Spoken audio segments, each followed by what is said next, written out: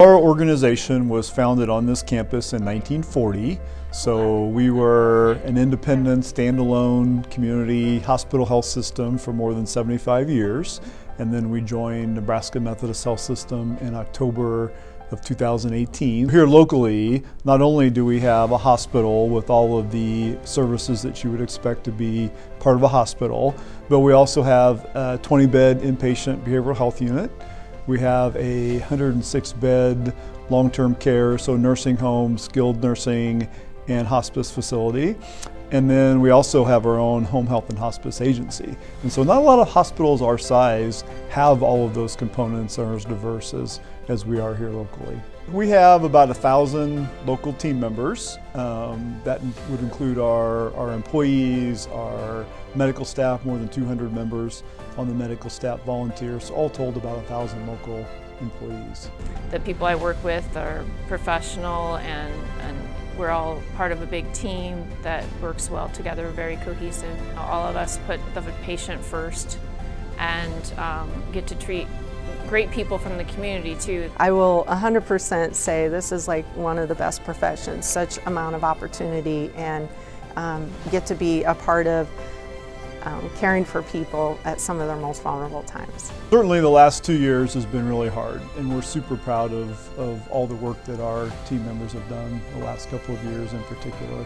When we're short on supplies, we found ways to get around that. When we had shortage of beds, we found ways around that. When we had shortage of staff, we accommodated all of that and worked as a team, get everyone taken care of. We took care of over 2,000 people here at our facility, including the ER and the urgent care and the inpatient side and Dunclaw Gardens, with over 400 patients taken care of so far with COVID on the inpatient side. We had at first a very big organization out there at Christensen Field providing vaccinations to the community. And that was very successful, and it was very rewarding for all the staff that worked out there to be able to prevent illness for all those folks. Unfortunately, through the pandemic, our role changed a lot. It wasn't just caring for people who came in with COVID, it's really preventing COVID from entering the building. So, you know, really you went into lockdown, and of course that was all regulated. No visitation, you know, no outside entertainment, no pets, pretty much lockdown. And then of course anytime anybody would have a symptom or be tested positive, they went into isolation. If they had a high risk of exposure, they went into isolation. So really trying to be their family while they're in the facility when they could otherwise not have them come in the facility. We did do a lot of televisits. We tried to use IT type resources to get them connected back to their loved ones. They all came and put posters out in front of their windows. Visitation through the window was really the best we could do for a long period of time. We feel really good about, you know, the results that we had and how well we cared for our residents. We have a super high vaccination rate in our facility, both for residents and for staff. Obviously, the last couple of years put a different intensity to our work and situation as healthcare providers, but this is what we've been doing all the time.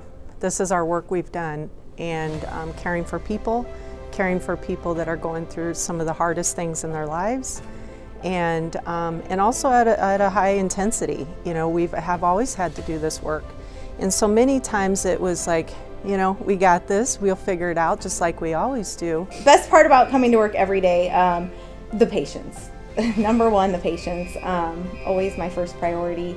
You know, I didn't become a nurse to win huge awards, to get all this recognition. I became a nurse because I want to care for people. I love just the bedside care that we provide here. Personalized care, yeah, just everything. We have great leaders, we truly do. Yeah, our leaders are yeah. amazing. It makes me happy when I see patients go home or family call the day after, say thank you so much for all the care. Being around our employees are pretty inspiring every day to see the great work that they do. And then, you know, I think in a small community it's also nice that, you know, there's not a day that goes by that I don't see somebody here getting care that I don't know personally. I think that's really rewarding as well as we kind of see ourselves as taking care of our own friends and family. I work because I love what I do, and I feel needed, and I think they give me the hope and the strength that I need. So I can't imagine being anywhere else.